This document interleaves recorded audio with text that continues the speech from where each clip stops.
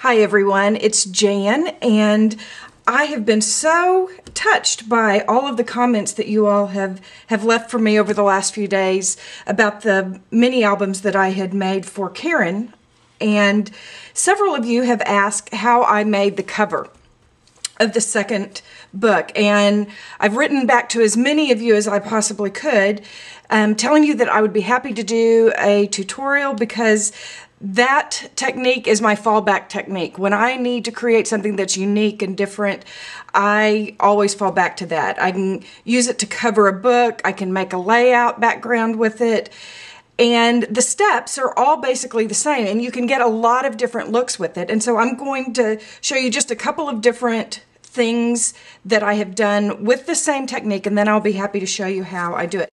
This is another book. This was a book cover, actually, that I used, and this little mini album that I have made is for a friend of mine who is a scrapbooker, so I have just put blank pages in here for her to work with. She's going to be doing some traveling, and so I've done a travel journal for her. And you can see they're very different looks, but it's the same technique. The collage itself, I just pulled together all kinds of bits and pieces. I love working with tissue paper because it becomes translucent when you put it down on the Mod Podge, so you can see the depth and the layer. Book pages. I will use pieces from designer paper, pattern paper. I'll use bits and pieces of paper lace. I will use punch outs, pieces of fabric. Also, when I get a gift, I hold on to the tissue paper and I'll stamp with Versamark. You always want to use something that is a solvent ink pad, because when you're putting Mod Podge on it, if it has been just a dye ink, it'll run and be messy. To begin with, I always start by putting a coat of gesso over whatever it is that I'm going to use as my surface, particularly if I'm working with something like chipboard, because it just gives me, instead of dealing with whatever the absorbency or the finish is, gesso has what they call a tooth to it. It makes things easy to attach to it. Plus it gives you a nice clean surface to work with. So unless I'm wanting to incorporate what was underneath here, if it was a really cool looking book cover, I might not put the gesso on it, but for the most part I always start with gesso. So I'm going to work here, and I do not stop at the edge. You'll notice that I'm going to overlap, and I'm going to let you just watch the process here, and so you'll see the layering take place. I'm going to dry it in between things with my heat gun, and I will stop and narrate some things as I think they become important. So let's just see how this comes together, because you never know. I have all my bits and pieces around me, and let's get started.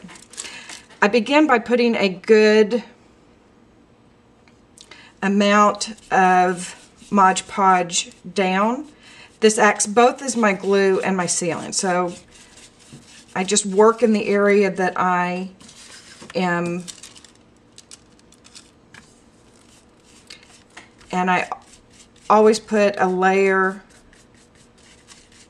of the Mod Podge over it, so that whatever I layer over it can stick to it too. Okay.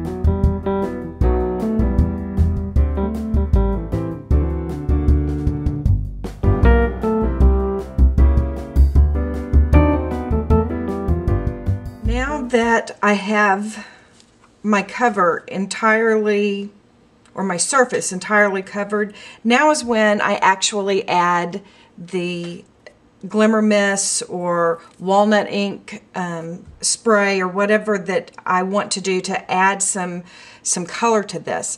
And I do it while the Mod Podge is still wet because it gives it a very, it kind of embeds the color, and so there's depth and texture.